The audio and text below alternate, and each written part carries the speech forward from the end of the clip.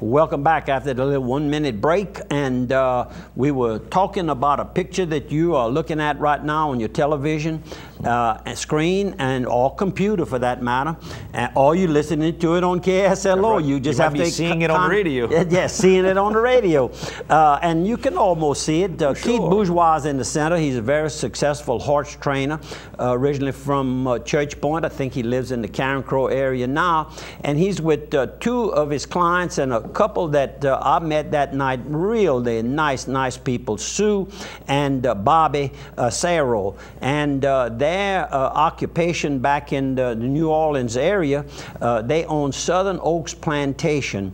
Southern Oaks Plantation is a reception center. If you're thinking of having a wedding held in the New Orleans area, I'd certainly recommend that you contact Southern Oaks Plantation.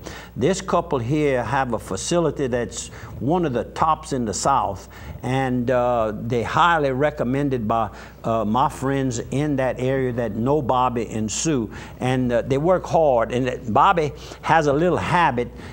They were dressed by coincidence with the same seersucker jackets. That's right. What Sue told me. Now, I don't know about that, but we just picking, Sue. We like to pick at our friends, and you are our new friends. And Bobby has a habit when he wins a race, he throws the jacket to the jockey. He gives he wears a jacket all the time. Quite a young couple, nice young couple. Good luck to you all, and may your horse win next time so you can throw that jacket. And we got another photo here. Okay, and this gentleman here, I had lunch with Greg Baudlon this past week, and over at Swallows, our fine helper Beth and Scotty with the Santa breakfast. And this gentleman is a Santa, Christmas all year round, and he's kind of like, I guess, a professional Santa. He was going to attend a seminar on, I guess, how to promote Santa Claus business during the Christmas holidays, and he throws these doubloons. He gave me one for me to keep, and he's a musician by, I guess, his daytime job is musician, and he's played. Greg, of course, hails from Cottonport, Louisiana, in Avals Parish. He played at all the nightclubs back then in Avals, St. Landry Parish, and of course Rapides, where he was living at the time. Plays the saxophone. He plays the saxophone. Back in those days, maybe you remember this, some of you listen, particularly in the Avals Parish, Dwayne Yates and the Capris. And right now, and his wife, I also spoke to her. Her name is Ran, R-A-N, just like you ran fast. She ran for him and she caught him. How about that? Good luck to you all. And we got some ducks along the I mean, I have so many ducks that there must be 25 now. They started out about a dozen, and they're up to, they feel safe. They know I don't hunt, so they just coming all around the camp. They look tasty. I mean, they look good. That's my 3 Mile Lake camp. That's my old pontoon boat there, and that's on the little gazebo there. And different, every day the sunset is different. I'll keep, I guess y'all get bored, but I don't get bored taking pictures of the sunset. I had Channel 3 on this week. I saw somebody take a picture from your camp looking out on Sycamore Point. Yeah. This week. It was actually at your camp. I think it was maybe, it's one of your neighbors over there. I don't know which one. Okay, how about that? Well, good.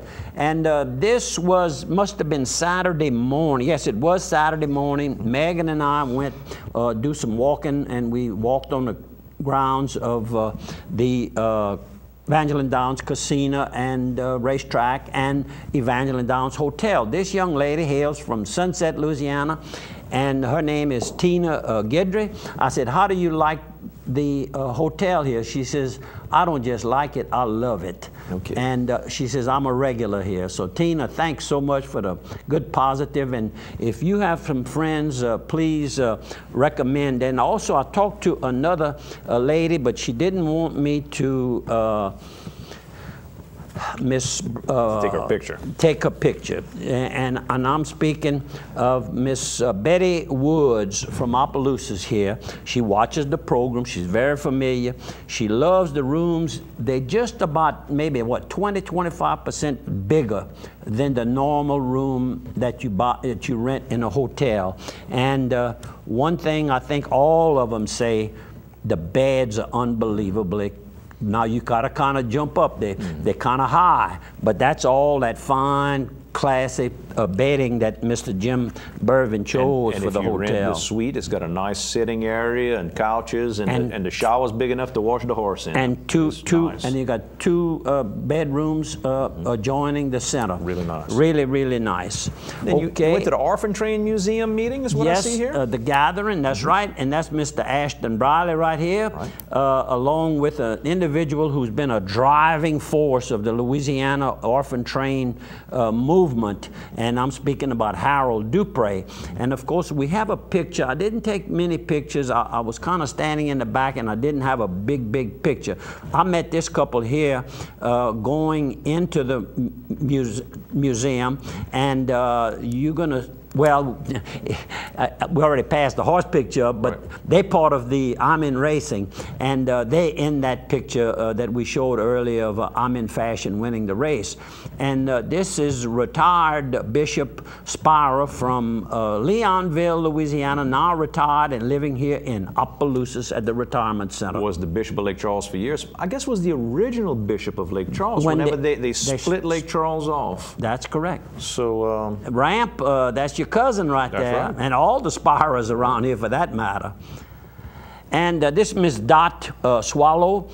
Miss Dot's son, Richard, of course, works over and manages the Lafayette, Louisiana office for Safeway Insurance from Chicago, Illinois. Good morning, Miss Dot. And I said, yes, you had an important position with the General Adjustment Bureau in Texas. She says, boy, you remember everything. I said, well, you know, kind of kin to me. I got to remember that. And this is the oldest living orphan train rider that we know of in Louisiana. And she's spry, and this was her birthday, 96 years young. She was only 3, I think, when she came in on the train. Most of them were around 2.5, 3, like Daddy. And that's her son on the right, and of course that's Athlete Dupre, Harold's wife, who also works side by side, of course, and she greeted Miss Bernard. Miss Bernard tries to make it every year to the gathering, and this is a picture of a lot of people. I don't know where we're going to hold it next year. Freddie Herpin, good morning. I see him in the crowd. Freddie is there. I took a picture of Freddie, and Harold presenting, and that was Miss Flo Inhern, way in the background. I'm sorry, Miss Flo. And that was Mrs. Briley. And this is two ladies with Lucian. This is, they are the Jansons, and they hail from the Metairie, Louisiana area, and Mr. Earl Janson, he lives in Metairie. Of course, his father was Anthony, better known as Tony Janson. When he came from New York City, his family name was Anthony Zemp, Z-E-M-P, and he was adopted by Mr. Horace Janson family in 1907 in Mansura, Louisiana, and they were on the way to Marksville. I said, y'all going to the casino. They said, you called us. You're right. Hope they had good luck, and good morning to you all. I know they're going to be watching the show today. And this is Lucian Lapari, they say it now. We call it Lapari, and from Opelousas, and his lovely wife. And they are real hard workers also, do a lot of volunteering. And this is the M.R. Underpont grocery store over in, that was in Prairie Ronde, Louisiana. In 1887, they opened this grocery store, and it was donated by the M.R. Underpont family. and we thank them. And this was after Mass Sunday. Walked into the new church being built to replace the building that burned. And this is Conception Church in Washington. In Washington, and this is a group here. And I see Stan and Billy Joe Muller. Yep, and really coming along, and Debbie, of course, works with DCG. Right. And the building is going to be as close to a replica of the appearance as it was prior to the fire. And I think everybody's going to enjoy it. And at the same time, you see all of the steel studs and all the heavy timber. We don't have timber, we have steel for the structure. So it should be a lot more fireproof. And this Baton Rouge, Louisiana, I was driving away from an HBPA meeting right at 5 o'clock yesterday afternoon, but I had to stop and take a picture of the frost stop. You read about them every now and then, but you don't see them very often. They've got some all over the country still, a few floating around. They had redone it when they did that movie, Everybody's All-American. And I might add that we had a good meeting. We got along. I found everybody was working together a lot better at the Horsemen's meeting, and we were resolving a few issues that was serious in nature, needed a lot of attention, a lot of hours of meetings. Problems with the old group that ran it had gotten all the trouble. Y'all still mopping up the mess. Still trying to get it all, and we're close to doing that. And we want to thank all of our friends out there that elected us and are giving us time to get all this back of us and tend to what we hired by the public at zero pay. Now there's no pay in this job. Voted by the public. But voted by the horsemen. And across the state and across the United States, if they race a horse in Louisiana, they can vote. And they do vote. And for that, we want to thank everybody for being patient. And hopefully we're going to get things going. On the way back, I needed some fuel. I stopped in at the Gross State exit. I think it's a Shell station there. And I don't know, this young man just got my attention. I started talking to him. He's with the Louisiana Wildlife and Fisheries Department. His name is Sean Kenny. He is a biologist supervisor over at Toledo Bend Dam. Works out of Anacoco. Anacoco, Louisiana. And real nice young fella, and good luck to you in your future years with the Louisiana Wildlife and Fisheries. 2 more photos. And this was Tuesday night. Went over to Cafe. I'll get it. I'll have it. I know I have it. Where I have it, right here. Glenn and Jeanette Lonclos over at Cafe Josephine. That was their first time there in downtown Sunset, Louisiana.